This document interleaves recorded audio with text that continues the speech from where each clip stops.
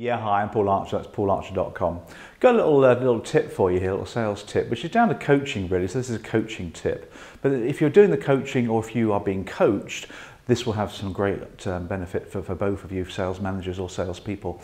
And it's to do with learning on the job. Now, the other week, my wife and I, Claire and I, went to Tewkesbury, which is our local town, and we went for a cup of coffee in Costa's, which is always a treat, isn't it, to have a nice cup of coffee made for you. And Costa's is great coffee as well, and they pay taxes, I believe, too. Oh, that was a bit edgy, wasn't it? But the point is, though, my wife and I went into this store, and we ordered a coffee. I ordered my usual Americano with an extra shot because it was Saturday morning, and my wife had a latte or something.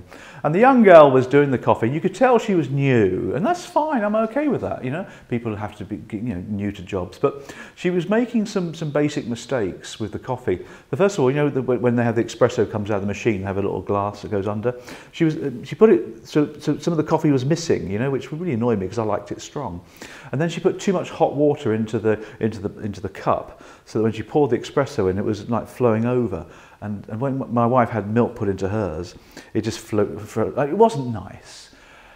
But it was a pleasant Saturday morning. My wife and I were having a nice morning out, and I didn't want to embarrass the girl.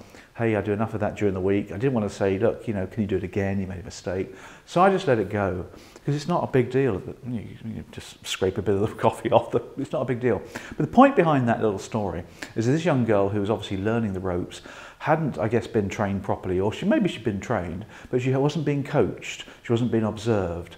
Because it comes down to the fact that when you're learning something, we have this 10, 20, 70 rule, don't we? You probably come across this one, 10, 20, 70 rule. And that adds up to 100. And the whole idea is, of course, that when you're learning something 100%, that's when you become an expert at it. So we take, for example, this young lady and this barista training. She obviously had some training, I imagine, from the barista at some point. Now, many of us have training. It doesn't always work, and I'll be honest with you there, because I'm a trainer by trade. But the 10% of training itself doesn't always work. It's got to be done properly on the job.